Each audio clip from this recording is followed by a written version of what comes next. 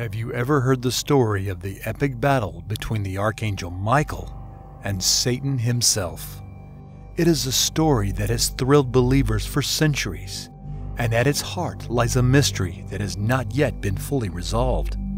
This story is directly related to the body of Moses, the great prophet and leader of the Israelites, and to the fierce struggle that took place between Michael and Satan for the place of his burial. While the details of this event are shrouded in mystery, its implications have left deep imprints in excited researchers and believers alike for generations. Join us as we explore the exciting story of the battle between Michael and Satan over the body of Moses, revealing the secrets and wisdom it contains.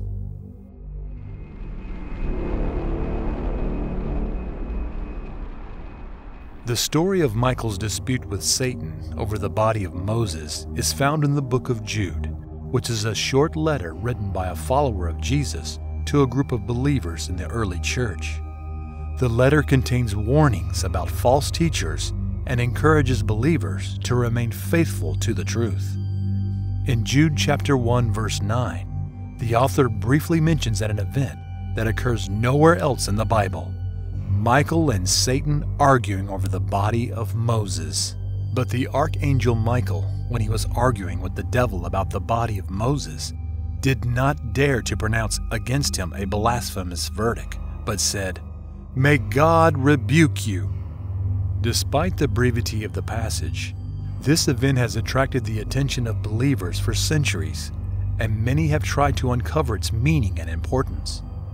The context surrounding it is no less important, as it sheds light on Michael's character and role as an archangel. Also, the story of Moses' death and his burial place has its own significance, as it emphasizes the importance of honoring God and not idolizing holy places. The controversy over the body of Moses. The laconic mention of the event has led to much speculation among believers as to what actually happened. Some suggest that Satan wanted to turn the burial place of Moses into a shrine, which in turn would lead the Israelites to idolatry. This theory is supported by the fact there are numerous examples in the Old Testament of the Israelites turning to idol worship, and the importance of avoiding this type of behavior is emphasized throughout the Bible. Another theory is that Satan wanted to prevent Moses' body from being properly buried and honored, which would be a way to dishonor Moses and to undermine the faith of the Israelites. This theory is also supported by the fact that throughout the Bible, proper burial and honoring of the dead is considered very important. Regardless of the exact reason for the dispute, the passage makes it clear that Michael and Satan were engaged in a fierce spiritual battle over the body of the great prophet and leader of the Israelites. This battle highlights the reality of spiritual warfare and the importance of believers standing firm against the enemy's attacks, to honor God and not allow sacred places or objects to become idols. While we may never know the full extent of what happened during this event, its implications are profound, as we can see are a gateway to broader themes such as faith and spiritual warfare that are major themes throughout the Bible. As we continue to explore the story of Michael and Satan's struggle over the body of Moses, it's time to remind you that you can support us by subscribing to our channel.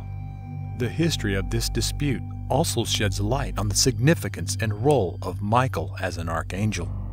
In the Bible, Michael is depicted as a mighty warrior angel who fights against evil and protects God's people.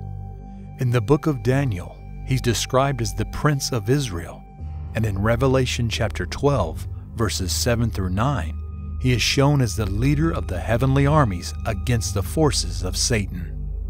And there was war in heaven. Michael and his angels went out to fight against the dragon, and the dragon made war with his angels. However, they did not overcome, nor was a place found for them in heaven. And the great serpent was cast down, that serpent of old, which is called the devil and Satan, who deceives the whole universe. He was cast down to the earth. Cast down was he and his angels with him. However, despite his great power and authority, Michael does not dare to act alone. In Jude chapter 1 verse 9, we see him submitting to God's authority and simply saying to Satan, "The Lord reproves you." This shows Michael's deep respect and submission to God, even amid a fierce battle. This obedience is an important lesson for believers today. It serves as a reminder that even when faced with trials and spiritual battles, they must rely on God's strength and guidance.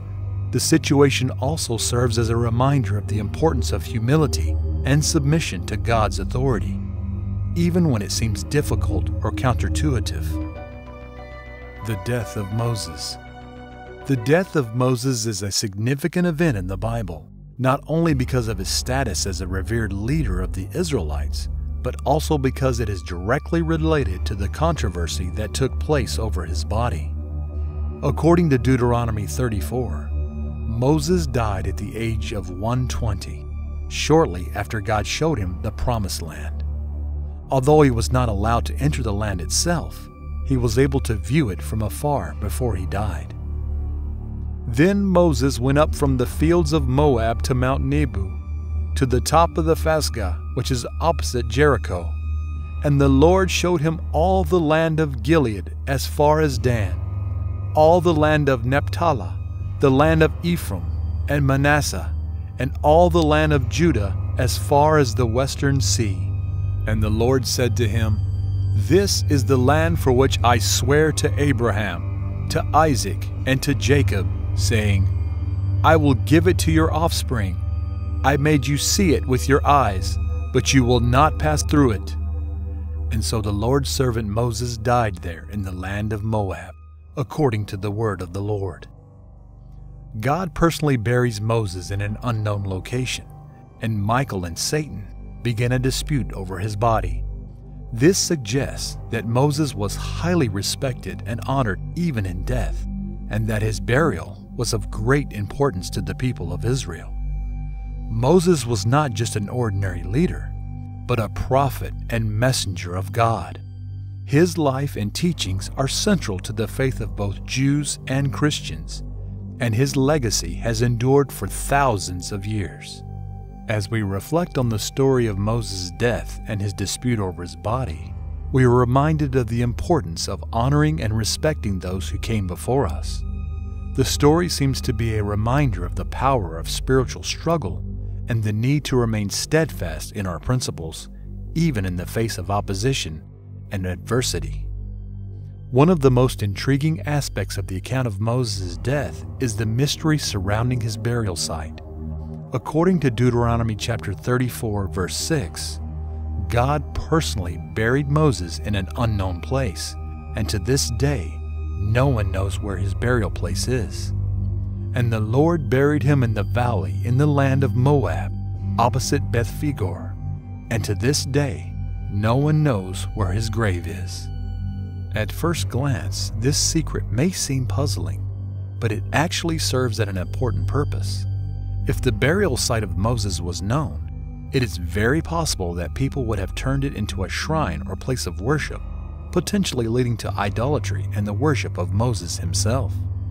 As the spiritual leader of the Israelites, Michael was aware of this danger and fought to keep the burial site a secret. This symbolizes a hidden lesson about the importance of safeguarding spiritual practices and beliefs, and the need to remain vigilant against the influence of false idols and other forms of spiritual deception. In addition to the secrecy surrounding the burial place emphasizes the importance of honor and respect for the deceased. By keeping this place hidden, God ensured that Moses' legacy would not be tarnished by the veneration of his physical remains, but would be remembered for his teachings and leadership. One of the most remarkable aspects of Michael's character is his complete submission to God. Throughout the Bible, he is shown to be completely obedient to God's will, never daring to act or speak on his own authority. This humility and obedience are seen as a powerful example addressed to believers that they should follow in their lives. The theme of submission is echoed throughout the Bible. with numerous passages emphasizing the importance of surrendering to God's will. In James chapter 4, verse 7, believers are instructed to obey God. Resist the devil and he will flee from you. This passage emphasizes the connection between obedience to God and victory over evil, illustrating the importance of humility and obedience in seeking spiritual truth. Submission to God's authority. In Daniel chapter 10, verse 21, Michael is called the guardian of the people of Israel. The archangel is represented as a warrior angel. He is depicted as a powerful being who confronts evil spirits and principalities. In the case of Michael, although he is an archangel, he could fight Satan in his own power. He chooses to speak for the Lord and leave all reproof to God. This shows that even the most powerful beings in the spiritual realm recognize the need to obey God. The example of the Archangel Michael serves as a reminder that submission to God's authority does not take away an individual's own power, purpose, or worth. On the contrary, it allows one to act in the fullness of his power and to live according to his will. The most interesting fact is that the passage composed of only a few words in the story of this dispute about the body of Moses and the role of the Archangel Michael carries all these messages. Just one sentence that has served for centuries as a powerful lesson in submission to God's authority. Michael's example teaches believers that even the most powerful beings in the spiritual realm are subject to God's will, and believers should follow their example. The Bible is a book with many hidden and coded messages subject to different interpretations.